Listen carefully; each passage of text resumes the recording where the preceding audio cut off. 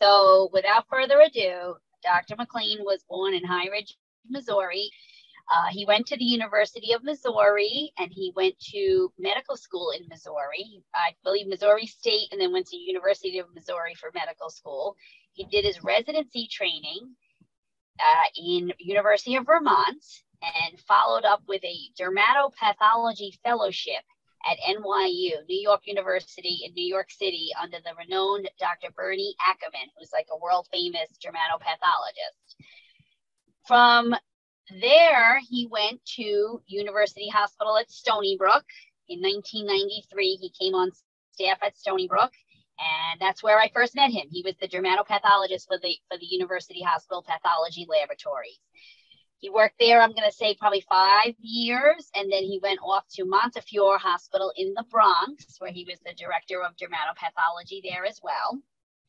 And then in 2004, he opened up McClain Laboratories, and Dr. McClain, since then, we've been open since 2004. He's authored over 100 publications.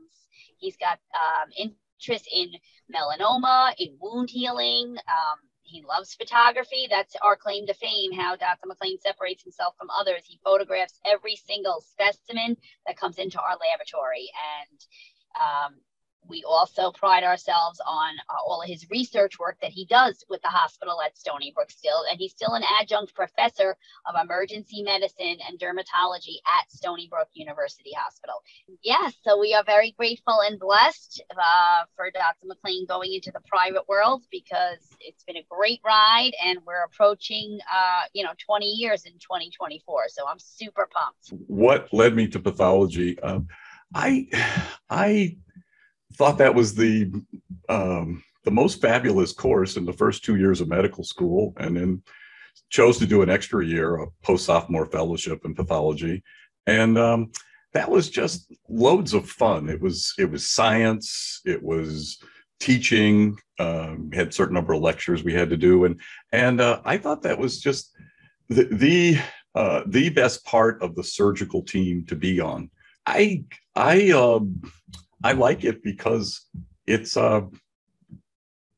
visual. It's there's things that are pretty about, even though it's some horrible diseases sometimes, there's a certain beauty. There's a beauty to fungal diseases. All of a sudden, I had this realization that diabetic foot ulcer was a way bigger problem than melanoma. It killed far more people. It incapacitated far more people. And, melanoma was a 200,000 case a year kind of problem for the US. And diabetic foot ulcer is more like a 1.5 or 2 million, or maybe even more problem, and with a 50% mortality. I was like, wow, all of a sudden, my mission in life became clear. It's like, who else is a pathologist who studied all these wounds in animals? Why is the human wound so much different, and why are they such a problem? So that's what led me to podiatry. And what I've discovered is that podiatrists are some of the best wound healers in the world, in the country, in the county, all around me. And that's what led me towards podiatry. I thought I could make a difference. It's been a fun ride. One of the things that separates us is that we spend a lot of our effort in academic work or scientific work. Well, we're privately owned. This is my private practice. I have a new associate joining me in August, so that's a good thing. But we have a very capable staff, and I think the photographs and things reinforce that we have a method that we operate by, and when in doubt, we take more photographs and turn it around. Sometimes turning it around in your mind to get to the proper view on this thing. Oh, I didn't know what the dark side of the moon looked like. Maybe that's not a good example, but sometimes in turning it around and through our photography or multiple studies, we can get to an answer. So part of it is, we don't stop until we've found the answer. What sets us apart? I think it's our people, our service. So I would say service is our big, Kim and Carol and Paul Langer all, do their best to here I am. Here's my cell number. Don't be afraid to call me. And, you can call me about a fungal toenail. You can call me about an ingrown. If there's something that doesn't make sense to you, call me. And I want to break down those barriers because people, the podiatrist and the dermatologist should feel like they're we're their pathologists. Until they're satisfied, we haven't completed our job. I'm happy. I'm doing what I'm supposed to be doing in life. I'm in the right niche. I can help people. If my sister needs a job, I can hire her. If Kim's daughter needs a job, I can hire her. We can start scholarship programs for employees. So we have a great team, and they like working for us, and they understand the mission.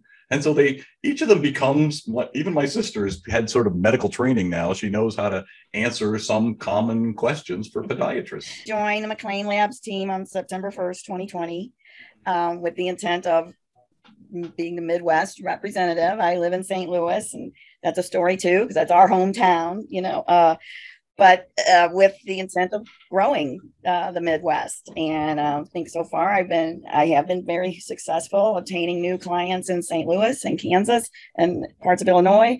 And we can service any doctor anywhere in the U.S. What are things people could think about?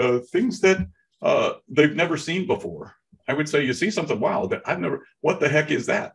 If that idea forms in your mind, biopsy it, and then we'll know. So all kinds of things. On the average, the Mayo Clinic study showed that they were 3 millimeters deep. Well, almost by that time, 50% of those patients can be expected to die right from their melanoma. And if they caught it early, this is how we prevent melanoma deaths, is by biopsying and excising it early. Because once you wait till it invades, they're going to lose their toe. If you biopsy early and excise it, they can keep their toe. And the big toe is so important. You can't run without your big toe. I think that we can make a difference in that. Maybe not in my lifetime, but I'm hoping to practice a few more years, so we can start on it. We can make some improvement. If Kim were here, she would probably say, "When in doubt, cut it out."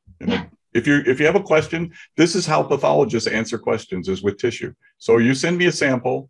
I can do much more. I can do a lot of testing with a sample. You send me a picture, I'll say, yeah, it looks ugly, or, probably you can leave it alone, or biopsy. But when in doubt, biopsy it. This is how we learn things. This is how this is how you how you find early melanoma and prove it. So when in doubt, cut it out.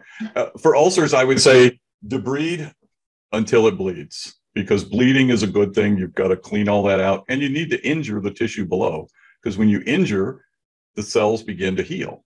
So you have to injure somewhat below. That's what I've learned out of 30 years of wound studies.